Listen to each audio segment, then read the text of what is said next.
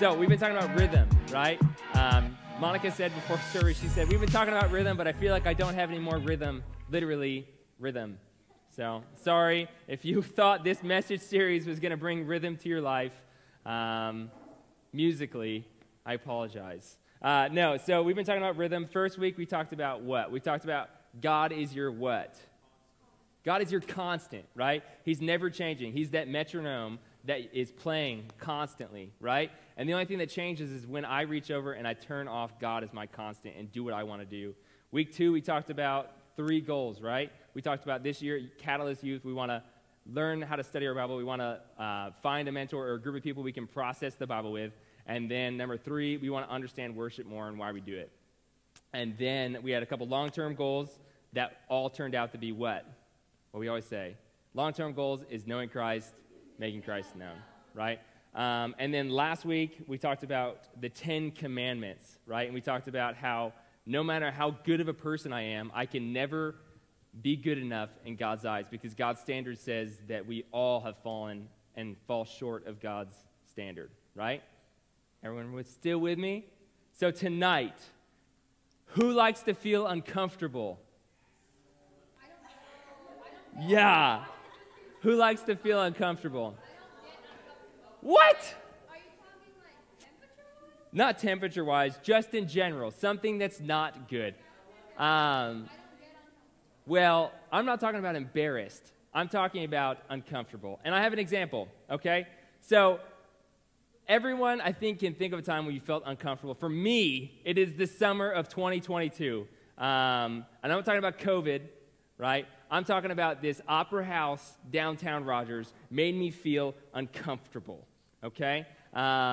Just a little bit of information. You know, I used to do historical restoration, and what we got tasked to do was to literally lift this roof of the building up that was sagging somewhere between 1 foot and 2 foot from where it should be, right? And instead of using machinery, they decided, because it's historical, we have to lift it by hand. And so me and 5 of my closest friends, a.k.a. the worst employees I work with, decided we were going to do this summer 2020. And we got in there, and here's a picture. We'll throw it up.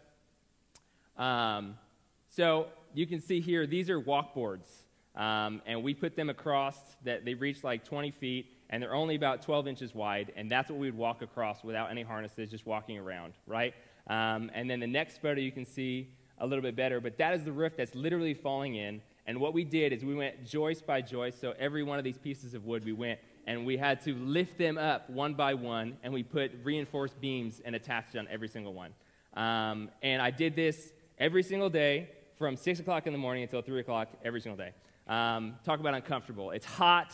It's dirty. You can ask Allie. I would come home with black stuff all over me. I'm like coughing stuff up because we're in this old building. Uncomfortable.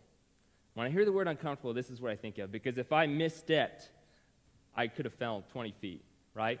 And you might be saying, Andrew, that's dramatic. Well, one of our bricklayers last year fell and was paralyzed for life, right? So, like, we're talking about uncomfortable. Did I feel good about it? Did I want to do this? No. We had some guys that showed up on the job site, and they said, I'm not doing this, right? Because they were uncomfortable. They didn't feel good. Words on the job site were like, I don't know how this is going to go. This is pretty sketchy.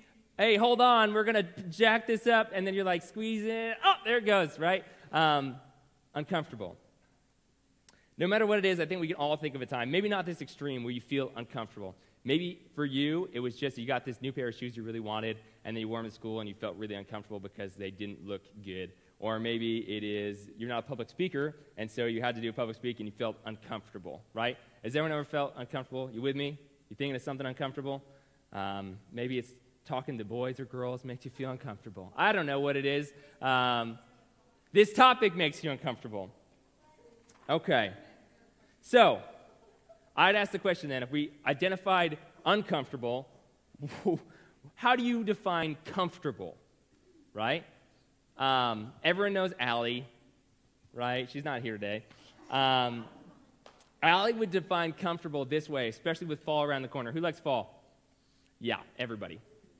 Yeah, so Allie would define comfortable this way: a pumpkin spice latte with a nice sweater on, sitting outside in fall weather in a rocking chair doing nothing, right? Does that sound comfortable? Okay. for me, comfortable would be a nice fall day, coffee, walking in the woods, just looking at nature, literally thinking about nothing, right? That's comfort. When I think about that, or maybe you're somebody who likes to just lay in bed all day and do nothing. Is that comfortable? Yes. Okay. So definition of comfortable doesn't say all those nice things, but it says it is enjoying physical comfort, free from stress or tension. Who wants to be comfortable? I mean, wow, that sounds good. Matthew 11:28 says this, "Then Jesus said, 'Come to me, all who are weary and carry heavy burdens, and I will give you rest. I will give you comfort.'" Sounds good, huh? Next one, Psalms 23 says, "The Lord is my shepherd, I have all that I need. He lets me rest in green meadows. He lays me beside peaceful streams. He renews my strength. He guides me along right paths, bringing honor to his name." Sounds peaceful, right? Sound comfortable. Who wants to be comfortable? These great verses point us to the fact that comfort, receiving rest, is such a peaceful thing. But we learned last week what? That the verse doesn't stop here. So he identifies, "Come to me, all who are weary, and I will give you rest." But it didn't stop there, remember? It said, what next? It said, "Take my yoke." And I was like, what? I just came to get rest, God. Now you're asking me to do some more work? Right? So then the question that came to me was, am I looking for comfortable or am I looking for easy? Am I looking to be comfortable or am I looking for something that's easy? I don't know about you, but the truth is I'm looking to be comfortable and it better be easy, right? Because by my definition, comfort in my brain is easy. It meant that I wasn't going to do anything. I was just going to sit around, drink coffee. That's what I define comfortable. My question tonight is, how does God define comfort? Let's pick up in verse 4. So 23 of Psalm, verse 1 through 3 said, "He's my shepherd. He's going to give me rest. He's going to lead me the paths of righteousness." Doesn't that sound good? Who wants to be on some good paths tonight, right? On the right path. Then it says in verse 4, after it says all these nice things, it says, "Even though I walk through the darkest valley." What? Jesus, you told me I'm going to be walking on paths of righteousness in verse 3. And verse 4, you say, "When you're in the shadow of death." You're like, what? What kind of path of righteousness is this, God? And then it says, "I will not be afraid, for you are close beside me. Your rod and my staff protect and comfort me." So what is it, God? Am I going to be on paths of righteousness or am I going to be in valleys of death? Unfortunately, sometimes both. So what's God's definition of comfort? If we look at the definition from Psalm 23, there's something that ties all of this together. Verse 1, 2, and 3, he says, "He leads me. He's beside me." And verse 4, it says, "You are close beside me." Who's the comfort? Is it your circumstances? Is it where you're at? Or is it God being with you? Is God where your comfort comes from? Don't believe me? Look at the next verse. Matthew 11, 28 through 30 says, "Come to me all." Where are we going? Going to Jesus. "Who are weary and heavy burdens, and I will give you rest. Take my yoke upon you. Let me teach you, because I am humble and gentle at heart, and you will find rest for your souls. Take my yoke easy to bear, and the burden I give you is light." Why? Because Jesus is there with you. We talked about it last week, right? If you're yoked to Jesus, he's there to bear the burdens with you. Where's the comfort? Being easy, not having things to do? Or is the comfort coming from God? Joshua 1, verse 9. Everyone loves this one. But I like reading things before the spiritual verse 9. And so we're going to pick up in verse 6, okay? What I like between verses 6 and 9, when you go 6, 7, 8, 9, is he says, "Be strong and courageous" 3 times. But he says it for 3 different reasons. You guys still with me? Is God the comfort, right? Okay. Joshua verse 6 says, "Be strong and courageous, for you are the one who will lead these people to possess all the land I swore to your ancestors I give you." Why should you be strong and courageous? Verse 6 tells us, because God promised you something. That's what you're standing on. That's what you're being courageous in.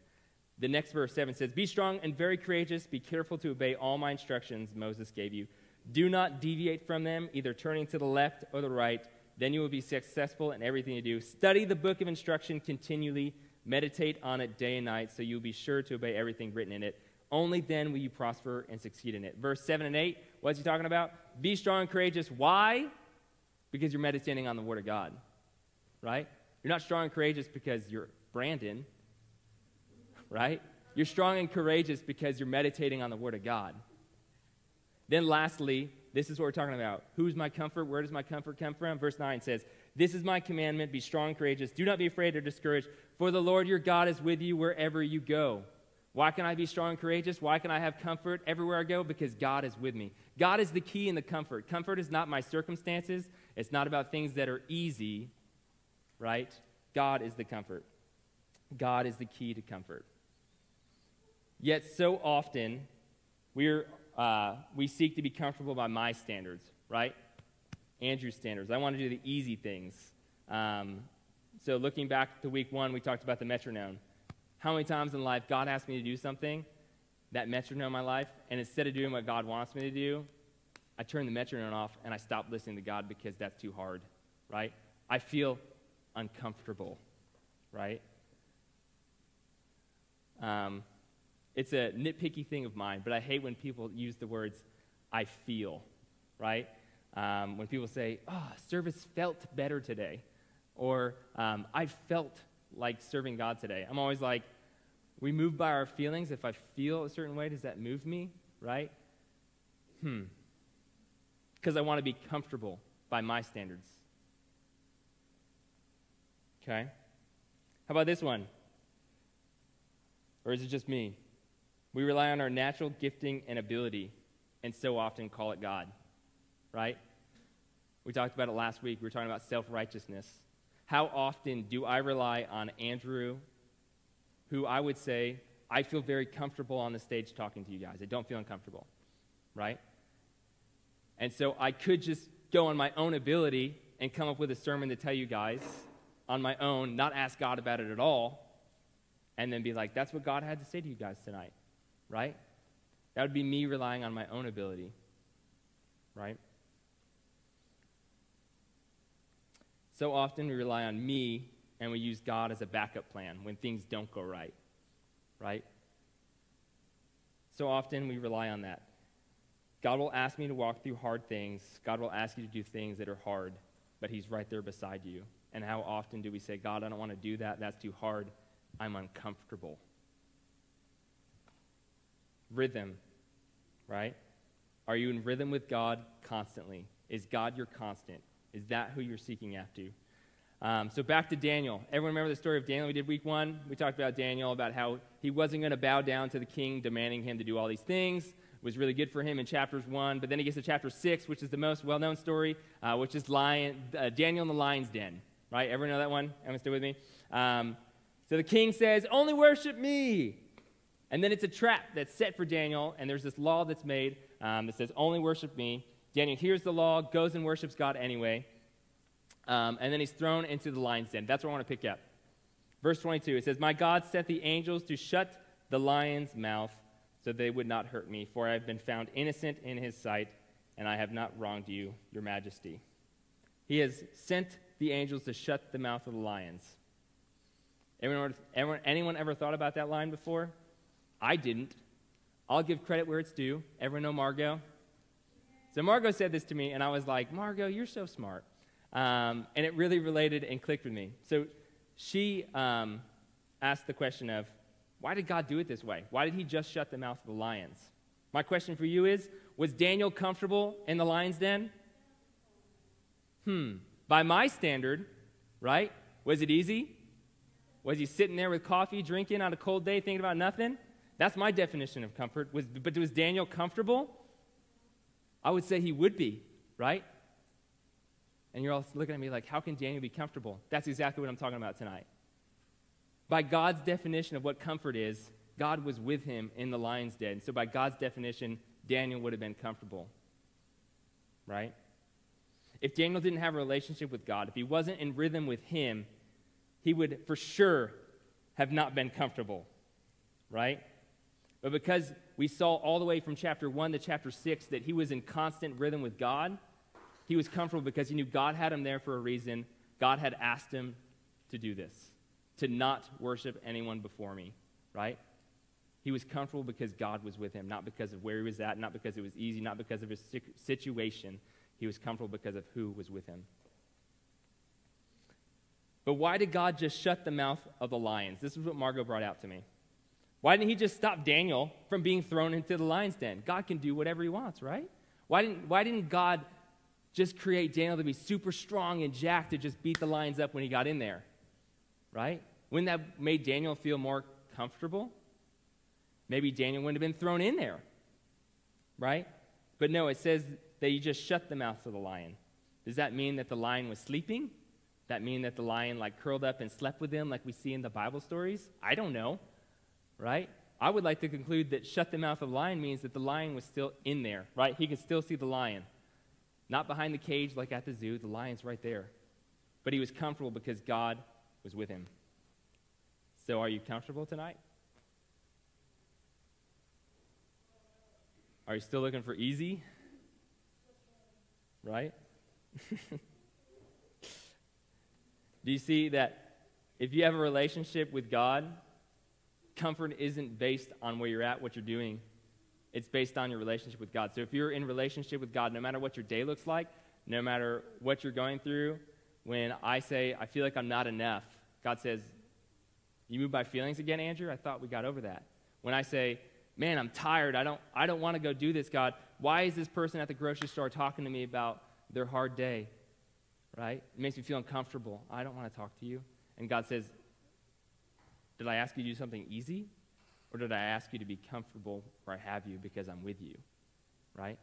If you're not with God, if you don't know where you stand with God, I would beg to differ. You're probably going to feel uncomfortable a lot with questions like, where do you go when you die? Right? If you're not with God, you feel uncomfortable. If we're with God, it says that we have comfort knowing that we will be with him. And so you might be saying, Andrew, this sounds really easy in theory. Well, cool fact, my friends. I promise you that if you're in rhythm with God and you're seeking him continually, when hard things come, which they will, you will be blown away that in the natural, I'm not enough, right? But with God, I'm comfortable. And that's not me just saying that because I've read the Bible. That's me saying, when we lost our son, was I comfortable by my standard? No. But by God's standard, was I comfortable? Yes. I had peace that passed all understanding, right?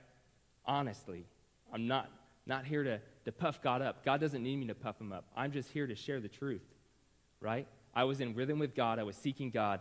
And I can honestly say that in the natural, I should have been uncomfortable, but I was comfortable because God was with me, right? And so when people ask me the same question that she asked me tonight, why did God put Daniel in the lion's den? Same question, why did my son pass away? And I always say, I don't know the why, but I knew the who, and that's what moves me on. That's what makes me feel comfortable, is because I know without a shadow of a doubt that God exists, right? And so I'm comforted by being with him, right? Even though I walk through the shadow of the valley of death, even though when hard things come, I feel comfortable because God is with me. I ask again, do you feel comfortable? Or are you just looking for easy?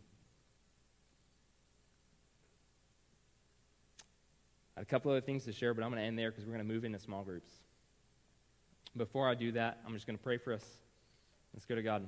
Father, we just thank you so much that you help us to feel comfortable, not by my feelings, not by what I see around me, God, but because I know you're with me. I ask that tonight that in these small groups, God, we can dig in a little bit deeper to be able to discuss this topic. God, we thank you that you're always there for us. You're our constant, no matter what. You never leave us. You never forsake us. We love you in Jesus' name. Amen.